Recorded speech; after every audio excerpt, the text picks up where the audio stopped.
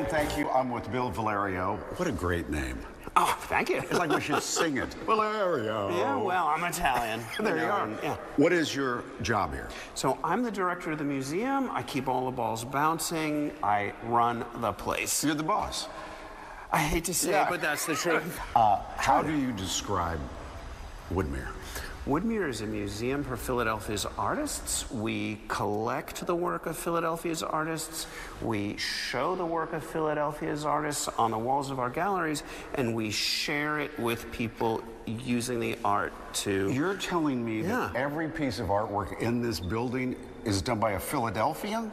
That is exactly right. Everything under the roof is a work of art made by an artist of this city. That's why the place is so special then. My goodness.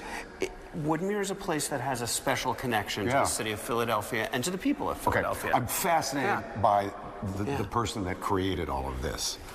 Charles Knox Smith was Woodmere's founder. He was a great city leader, a wealthy man who had made a fortune in the mining industry. But he didn't start out wealthy. No, that's right. He grew up in Kensington. His first job was to be kind of a messenger boy for a big company that had mining interests in western Pennsylvania. By the way, he started out working at a grocery store, then he went over to the mining people, right? Exactly. Well, yeah. So he worked in a grocery store, and he became like the guy who went to get lunch at the grocery store for the company. No, it's one of the great, American dream stories that there is. And, what he loved, what he did in his spare time was look at art, collect art, a lot of the work that you see here. And then he gave it to us. And he gave it to the citizens of Philadelphia. Okay. Another thing I'm fascinated by, two things in this one room over to the left here, is a portrait of him that I think that was painted in 1913. Exactly. Okay. Very soon after Woodmere opened,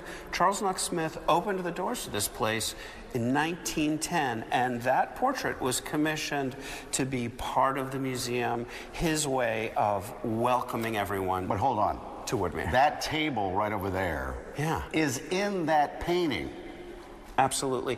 He's showing the great objects from around the world that he brought together at Woodmere to create an experience that would nurture curiosity and interest in, the arts.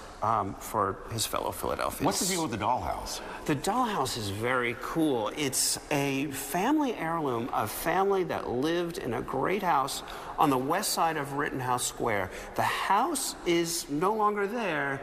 The Rittenhouse Hotel is. Yeah, that's... But the family has kept it.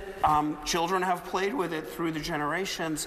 Works of art in Woodmere's collection were part of that family's art collection. And so you'll notice inside the dollhouse that there are dollhouse versions of some works of art from Woodmere's collection. Speaking of art, this room, it seems like it's dedicated to children, a study of children.